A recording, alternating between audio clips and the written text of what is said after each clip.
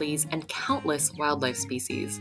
With Yellowstone and Grand Teton National Parks at its core, the ecosystem spans 20 million acres across parts of Montana, Idaho, and Wyoming. If you live here or have visited, you know just how special this place is. In today's episode, we chat with the Greater Yellowstone Coalition's Wildlife Program Coordinator, Chris Colligan, about wildlife movement and the work he's doing to preserve movement corridors and reduce wildlife vehicle collisions in Wyoming. The Greater Yellowstone Coalition is a conservation nonprofit dedicated to working with all people to protect the lands, waters, and wildlife of the remarkable Greater Yellowstone ecosystem.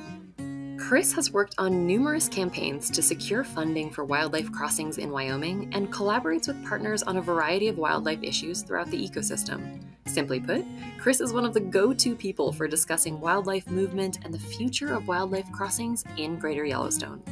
During our conversation, we'll cover what wildlife crossings actually are, how locations are selected, and what kind of animals use them. We'll wrap up by asking Chris some listener questions submitted by people like you. As a bonus, we'll get to hear Chris do a stunning impersonation of the Greater Yellowstone animal he would be if he had to choose one. It is truly worth the wait. Okay, let's jump in and learn about wildlife movement and crossings. We promise to try and keep the chicken crossing jokes to a minimum. My name is Chris Colligan. I'm the wildlife coordinator for Greater Yellowstone Coalition, and I'm based out of Jackson, Wyoming. Wonderful. And what exactly does a wildlife coordinator do? Coordinate wildlife. My position in the role has been to coordinate all of our wildlife programs and priorities that we address through our strategic plan and our annual plan. That's working with our staff in 3 states and working with wildlife decision makers in each of these areas to get good wildlife policies and projects on the ground. That's great. It certainly sounds like a lot of work to do all that facilitation across state borders and programs. And so, Chris, you definitely have love and admiration for Greater Yellowstone's animals. Can you trace your decision to have a career centered on wildlife back to any kind of defining moment? I don't know about a single defining moment. I think when I was growing up, wildlife was really central to me growing up in Michigan, where we were very close to the land that my family did a lot of recreation on, and hunting and fishing and a lot of outdoor pursuits back there. And so that, created a passion for wildlife. So Chris, how did you come to work on wildlife issues in the Greater Yellowstone ecosystem specifically? Yeah, so like many people here in the ecosystem, I was a visitor first, right? I came here to visit and was here for recreational purposes initially, and found a love for the wildlife that was here, realizing that some of the thorniest issues that face wildlife and maintaining wildlife populations anywhere in North America occur right here. And getting involved in that started for me working for the Wyoming Game and Fish Department here in Jackson, Wyoming, starting in 2004. I spent 4 years working on brucellosis, the elk feed ground issues. In particular, I was involved in the test and slaughter project for elk, where elk were lethally removed in response to brucellosis. And seeing those types of really controversial, difficult projects firsthand drove me to have a passion to work on making things better for wildlife and the ecosystem. And how long have you been with GYC? I've been with GYC for 13 years now. So that's a good long chunk of time to be working with Greater Yellowstone Coalition. Do you have a favorite wildlife win during those or from those 13 years?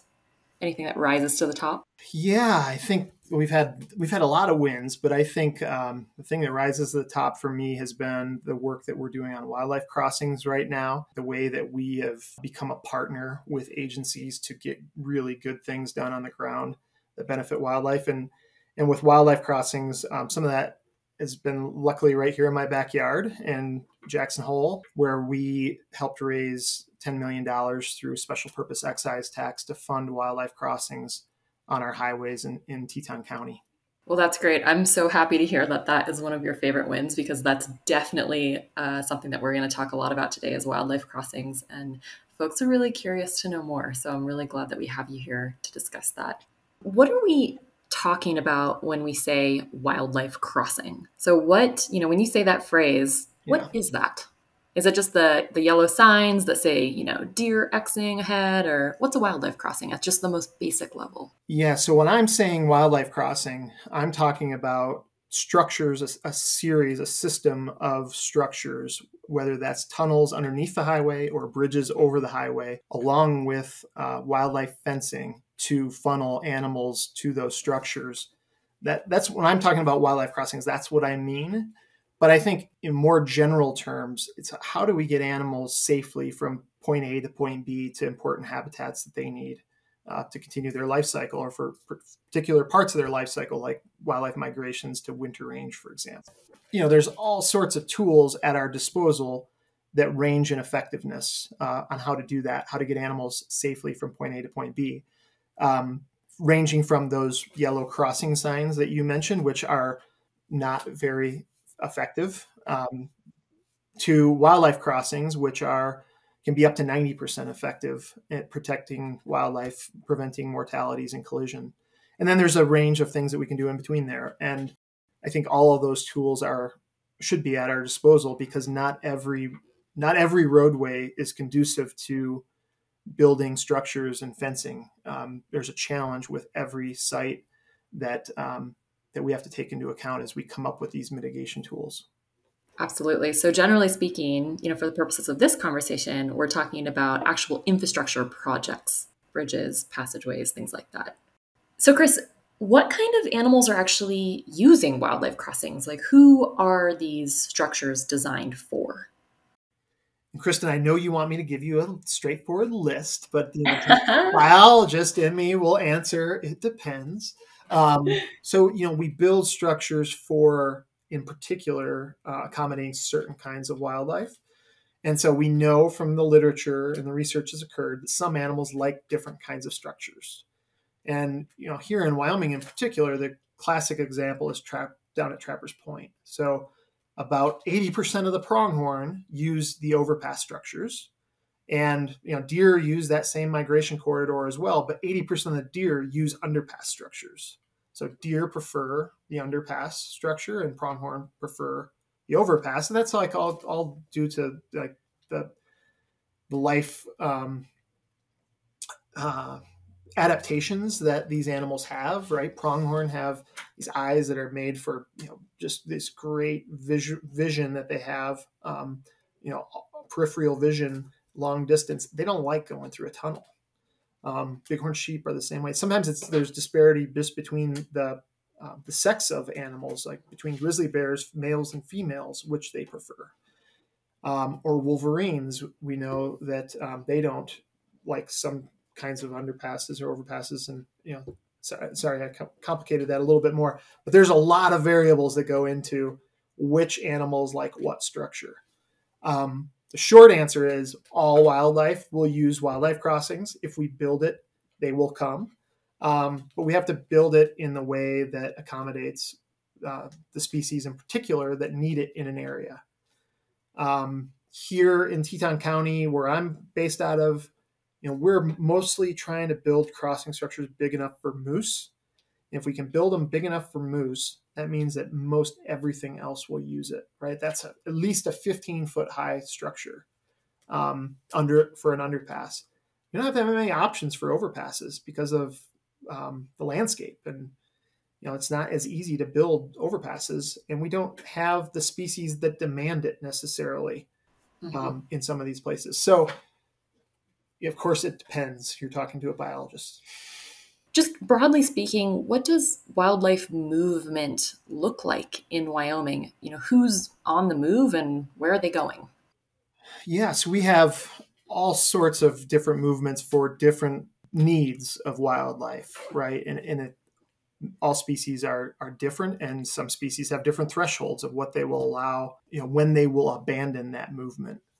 And so, it could be daily movement. So if you think about animals maybe in your backyard that go from come into a stream to get water every day, or come to an apple tree or something like that, to feed on a daily basis. So it could be a daily movement across the highway, or it could be a long distance movement that is, here in Wyoming, we have intact migrations, which is really special in the West, and we do in the other states, the GYE as well. And those could be, 150, 200 mile movements of animals trying to get from their summer range to their winter range, where they only cross that highway one time twice a year. So each roadway is different in how it affects wildlife seasonally and for each species.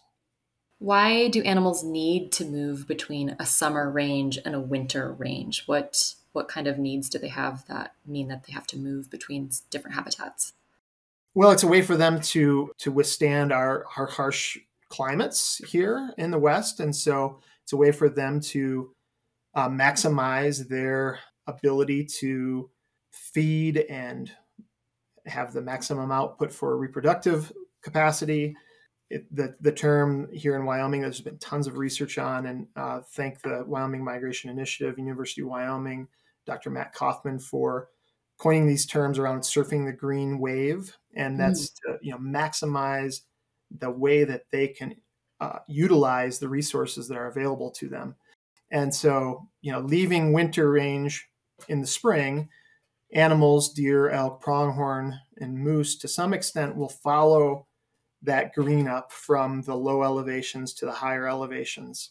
And then in the summertime, they maximize their use of that green, lush alpine or higher elevation areas, and then have the opposite occur in the fall as snow comes into the high country and the forage conditions decrease. The animals move down country, down gradient into their winter range areas. Gotcha. Okay. No, that's really interesting. It's snowing here in Bozeman today, but yesterday, if I looked out my window, it was still bare ground here down in Gallatin Valley, but up in the mountains, there's been snow. So you can imagine that an animal that's been summering up in the mountains and now is dealing with snow is going to try to seek lower elevations. So is that kind of the gist of it there? It is, the fun thing with wildlife is there's always exceptions to that, right? So we also have a really important, iconic herd of bighorn sheep here in Grand Teton National Park that winters out at 10,000 feet all winter and just withstands that harsh environment and, gnaws on lichen basically to survive through the winter on windswept ridges. And so, there's always exceptions. And so we try, as we're thinking about our highways and wildlife, we try to figure out how to accommodate and maximize the benefits to broad array of wildlife. Often you hear us talk about the large charismatic animals, and that in part is because they have a higher threat to humans. Somebody hits a moose on a highway, it causes a lot more damage, both bodily and vehicle damage. And so that we tend to build for the largest to accommodate all.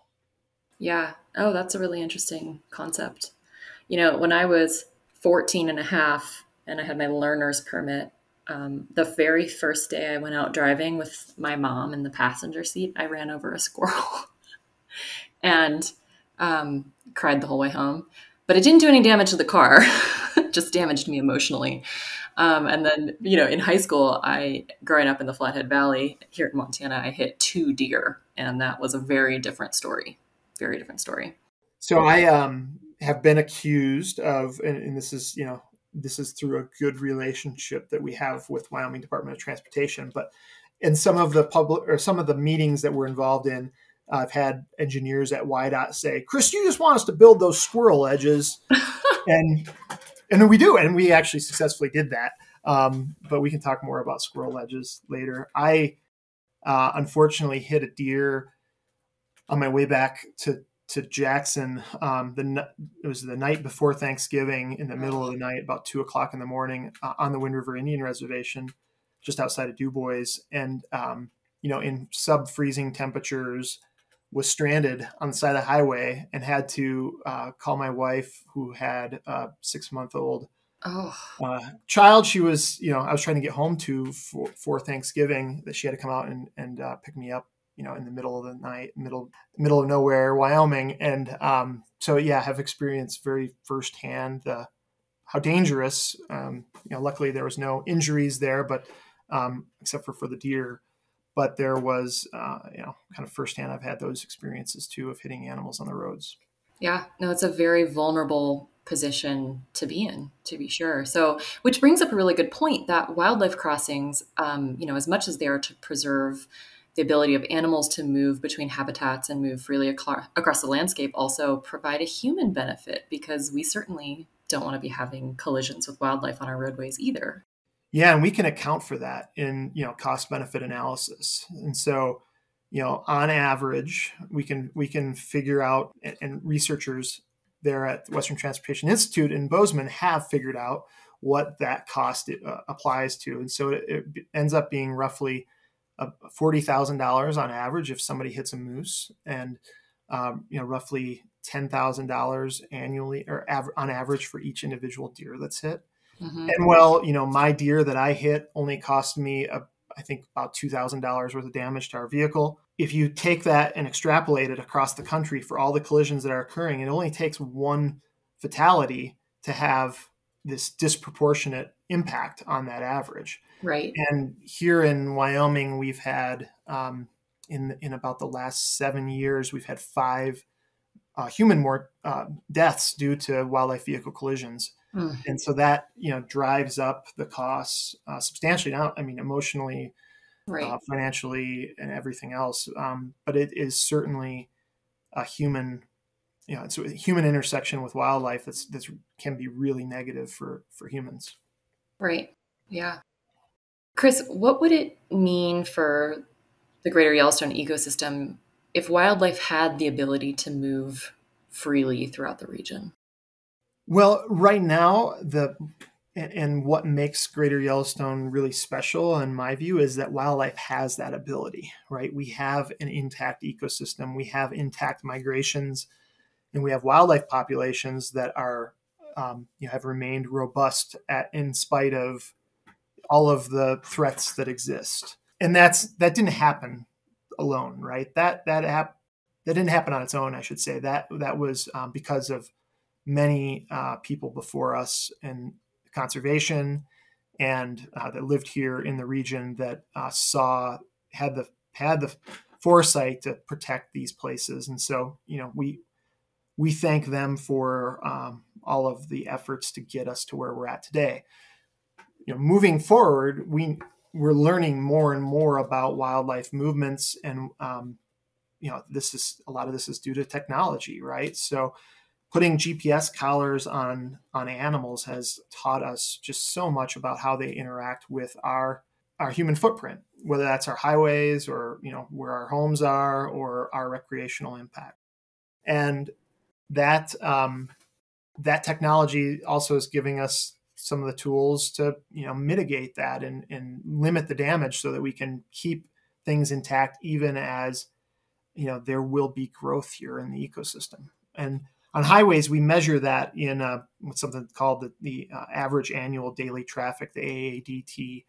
And some of our roadways have in excess of 30,000 vehicles a day on them, Mm-hmm. and on average. And that number, we can, due to the science that's out there now, we can evaluate when there's an impact, a threshold that animals will change their behavior or altogether avoid highways based on how many vehicles a day travel on a roadway. Interesting. So we're, not that we can solve and fix all of our problems and I have to be really careful because I know my own personal bias is to like jump to solutions and try to fix things. And there are bigger values questions that we should ask about growth in highways and the conflicts that we have about wildlife.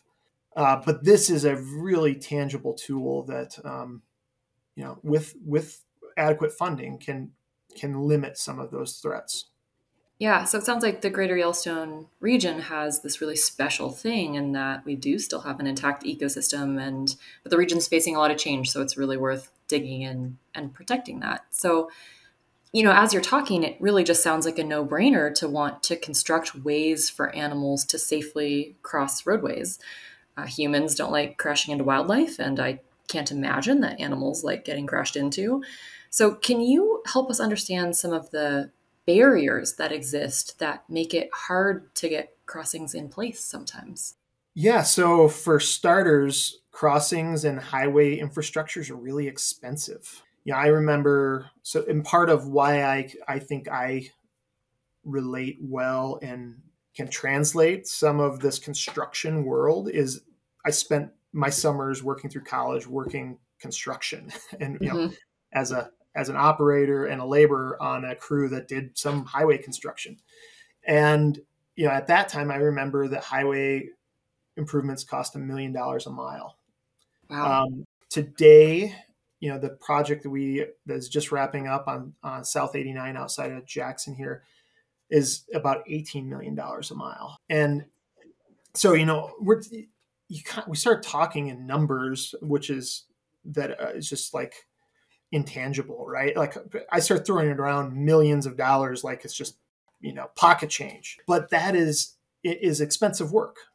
A wildlife overpass can average somewhere between 1.5 and $3 million. Wildlife underpass, depending, all of this depends on the road and the soils, and there's so many factors that go into it. They can cost somewhere between $500,000 to $1.5 million each, right? So these are expensive structures, and they require high fencing to be really effective.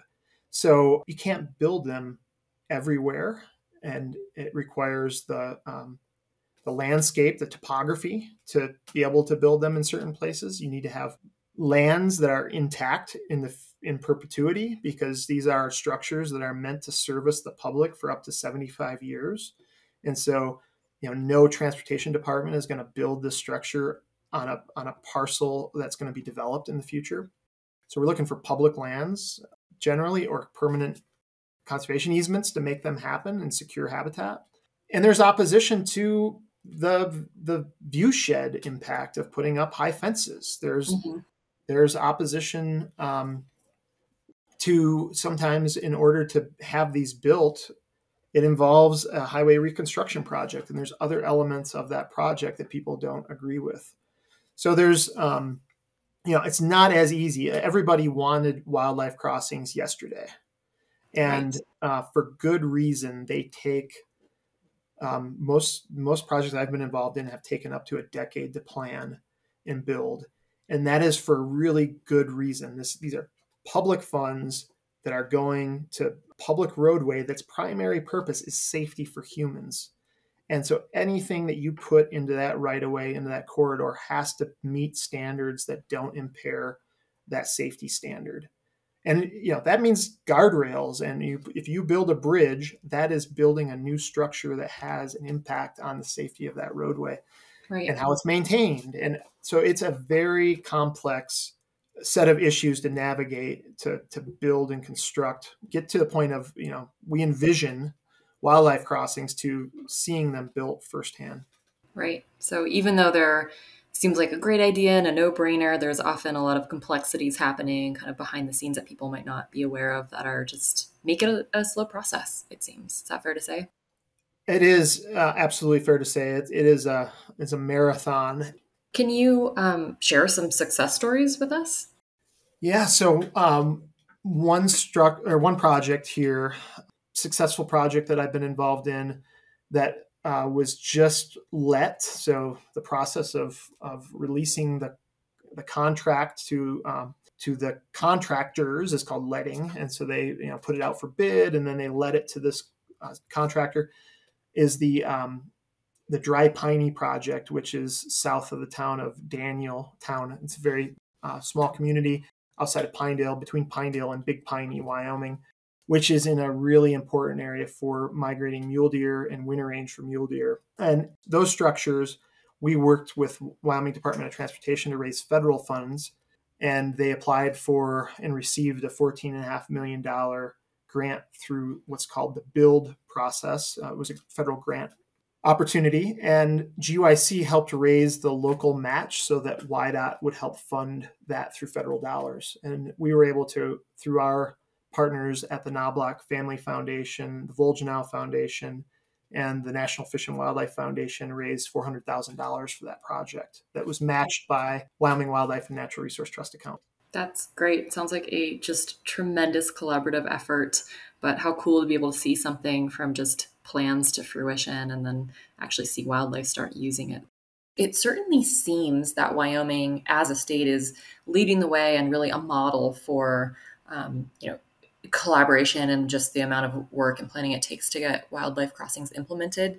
So I guess kind of a two-part question, like, is it fair to say that Wyoming is a national leader in this space? And the second part is, do you think that's replicable by other states, in particular, our neighbors, Montana and Idaho, the other states of the GYE, and really states across the nation? Like, what makes Wyoming so special in this space, and how do you think that could be replicated elsewhere?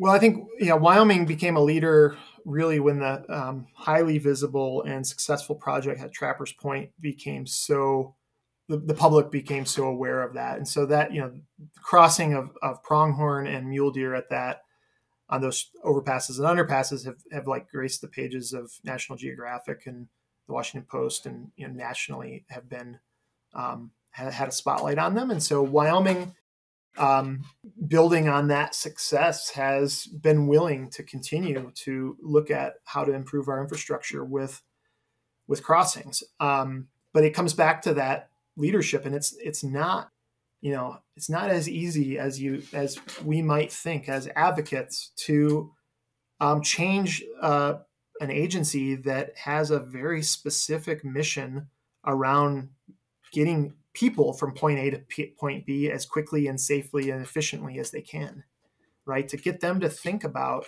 other impacts of highways, it's not that easy.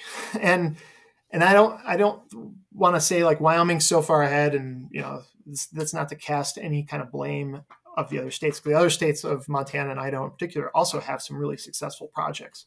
And I'm right now working with Idaho, both Idaho Fish and Game and Idaho Department of Transportation, on a project at Rocky Point, which is a really important project for somewhere between 4,000 and 6,000 mule deer that move through this particular part of Highway 30 in southeast Idaho that they're working to protect. And so, other states have their wins on this work too. But I think Wyoming has just done a really good job of getting ahead of what could be a huge opportunity with new federal funds, and also prioritizing state funds. So, there's been an effort to like make this more systematic, right? Make this a systematic part of highway design. And while that might seem really logical, I've worked on a number of wildlife crossing projects, and none of them have ever come to fruition the same way. Like, there is not a single script to say, okay, wildlife crossing advocate, follow this script and you'll get wildlife crossings built. They have all come together in different ways with individual champions, different funding sources. And a lot of times that's what it takes, is that the local district engineers and the local on the ground engineers and YDOT maintenance technicians and game and fish biologists, having those people be really passionate about a project means that we can move it forward somehow. And we figure out the details, like how are we going to fund it, how are we going to plan it, where they need it, where do these crossings need to happen. But there isn't a script, and in general, there is a script for how you build highways, right? So DOTs have a very specific set of standards that they have to meet, but they have, because it's about human safety, right? Mm-hmm. And so trying to get something new in there that they aren't used to having to plan it's not that simple. Yeah. I mean, on one hand, you can certainly see the appeal of there being some systematic approach to being able to incorporate wildlife crossings in all this. But on the other hand, there is something actually sort of interesting and heartening about each project being tailor-made to the community that it's serving. Because communities are different and habitats are different, and there probably isn't a one-size-fits-all solution to this. So though there's certainly a lot of work involved in each individual project, it's worth doing it right. I agree 100%, Kristen. And if you could think of, like, let's just think of Yellowstone National Park, for example. So many of the visitors that come here to Yellowstone travel on roadways. Somewhere between 4 and 5 million visitors annually will make that trip. And animals get hit on the road in Yellowstone too, and in Grand Teton National Park. But those are some places that might not ever be a good fit for wildlife crossings, right? Can you imagine driving, through some of those iconic landscapes with high fences? And I mean, I think they're beautiful. They make me feel safe when I drive on them. But there are some places that wildlife crossings aren't going to work. Yeah. And there's some places we can try other things too that don't include high fences and wildlife structures. There are other tools that are less effective today, but might become more effective in the future. There's different animal detection systems, they're called, that use technology to identify and alert motorists of animals on the roadway. There's ideas of how we might change fencing so that you can provide a spot, that known site where animals can cross without a structure. It's called at-grade crossing. There's, the technology in our vehicles is not my vehicle because it's made like 2 decades ago, but technology in vehicles is improving such that there will be automatic braking systems with thermal detection of obstacles in the road. That's going to happen in our lifetimes.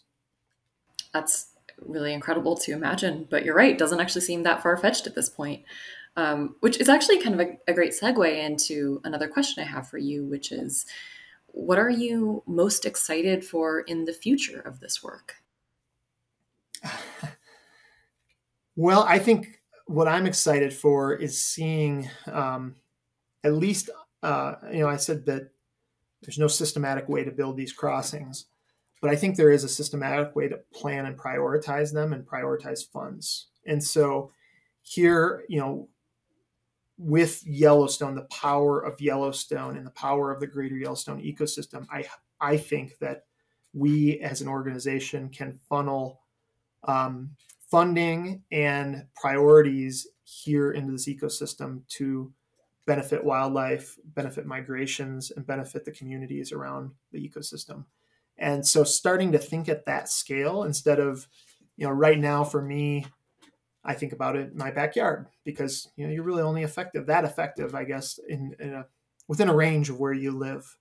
But I am really excited for GYC and our staff around the ecosystem to start seeing the benefits, the fruits of that labor, and putting federal funds in particular on the ground here in the ecosystem on these arteries of highways that run in and out of our national park the same way that the arteries of wildlife migrations move in and out of our national parks.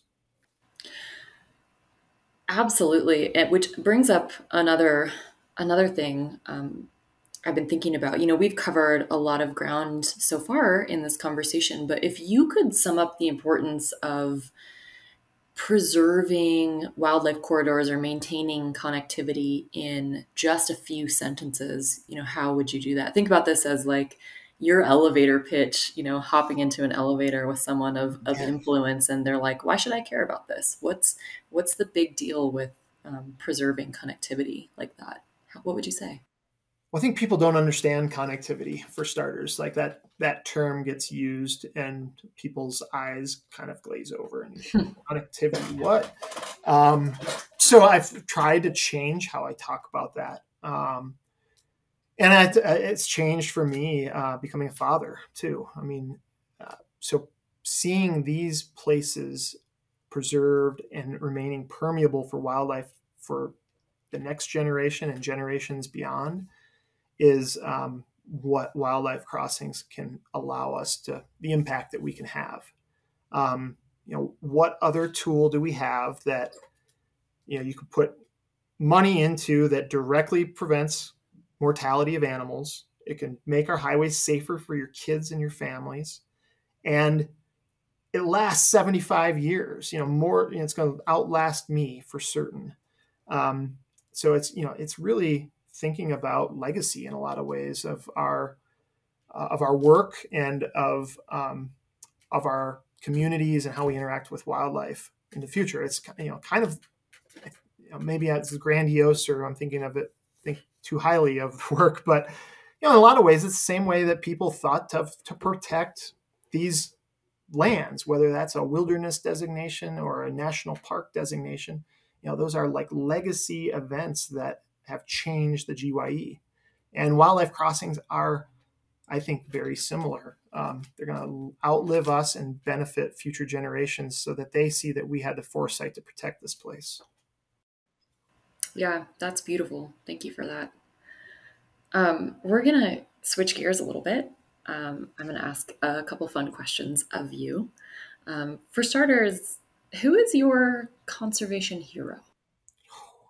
I have a lot of conservation heroes. And it changes from day to day, but I'm just going to mention a really dear friend of mine here, who's Vance Caruth, and he started a lot of the efforts here on wildlife crossings in Teton County as just a citizen advocate, and showing up and being vocal and organizing. And he's been there for me in difficult times, and unfortunately he's moving away from the ecosystem, and we're going to just sorely miss him. But I know that some of the crossings that will be built on the highway near his home that will continue to benefit things that he really cared about there. Hopefully he's migrating somewhere warm. He'll be back, though. I know he's not going to leave us. He'll be back to visit and see these things once they're built. So, really hard-hitting question for you. If you could be any animal in the Greater Yellowstone ecosystem, what would you be? So when we put our kids to bed at night, something that we do is we make all the animal noises. Oh. And that's kind of fun as a biologist, thinking about you can talk to animals. But my critter would be, I think I'd be a raven. And that's because I have a good raven call. Can we get a sample of that? Sure can. Now let me try without blowing my voice out. That's startlingly convincing. So yeah, I'd be a raven. Yeah. You know what? I think you're halfway there. Beautiful. Thank you. That was really wonderful. We have some listener questions now. People are really curious about wildlife crossings and really curious about your work. So we're going to dive right into that. So first up, we have a question from Katie from Ohio, who wonders, what animal migrates the farthest distance within Greater Yellowstone? It's a trick question. So, our passerines probably migrate the furthest, and we don't think about them that much. So, when we think about animals, if you start talking about songbirds, we have neotropical migrants, which is really amazing that happens if you think about it. Yeah. But from a land mammal perspective, here in the Greater Yellowstone, I think the longest recorded migration has been in a mule deer, which migrated from near Rock Springs, Wyoming in the wintertime up through Jackson area, through Pinedale, through Grand Teton onto Island Park in Idaho, which I believe, I don't have the numbers in front of me, I think it's about 240, 250 miles. Then we have the very famous Path of the Pronghorn, which is a similar migration from Grand Teton National Park down to the Little Colorado Desert in the Rock Springs area, annual migration of 300 to 400 animals, which is really incredible. That is really incredible. The distance hikers of Yellowstone. I love it. Next question for you.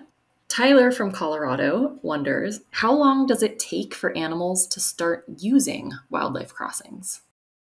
So what's amazing to me is that they use them almost immediately if you build them in the right places. And I've been surprised by some of the areas that we've planned crossings had structures already there, before the reconstruction. They were just inefficient or too small or not really built with wildlife in mind.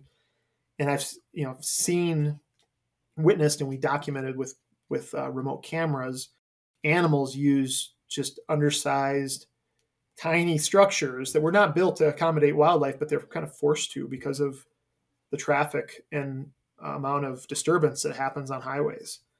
The data out there that I'm aware of, and most of this research has come from Canada and the Flathead, from the researchers at Western Transportation Institute. So Tony Clevenger up in Canada, and Marcel out in Western Montana.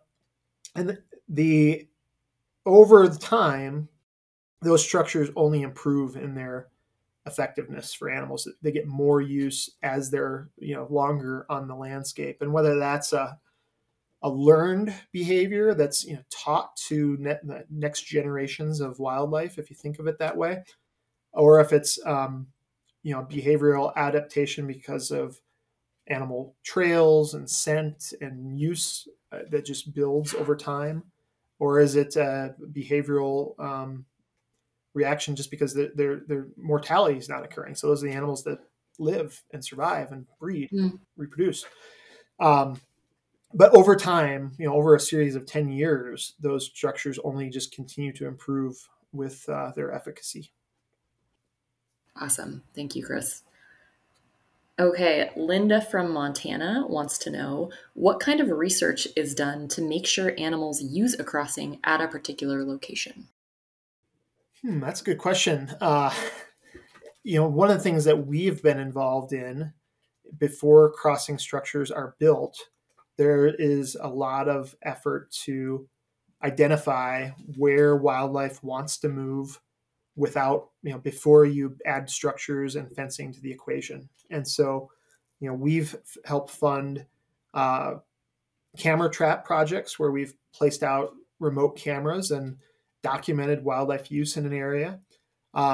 Oftentimes, the state and federal agencies will support efforts to collar animals, and using that data to say this is where animals want to move. Now, there's a certain amount of we can force movement by building fencing and structures. So there's a certain amount that you can get away with of getting animals to move, a half mile, a mile down a highway corridor to a better spot. And, obviously the best we can do is put it right where they want to move, in places like Trapper's Point, where you have this bottleneck where thousands of animals move through. That's really obvious where that structure needs to be. In areas where you have more diffuse movement, like on winter range, it can be less obvious. And also collision data isn't always a pinpoint site specific. A lot of times it's attributed to like the nearest mile marker. So you get these hot spots that look like hot spots that aren't really hot spots. They're just mile markers, right? Or it's like a road intersection that people, when data was recorded, that was identified. So, you want to build them in the best possible location. And we do, go through very rigorous analysis and, discussions amongst the experts to figure out where that is. But if it can't be in that spot, there is a certain amount of movement that animals will tolerate to get to that. And it can be even accommodated further by, I know in the Nugget Canyon project in Wyoming, Wyoming Game and Fish actually put hay in those structures to get animals to move through them, to bait them towards finding that crossing location. Trapper's Point also is a really important migration corridor for livestock. And so cattle move up and down that cross that same migration corridor that wildlife do. And they actually cross the overpasses down there.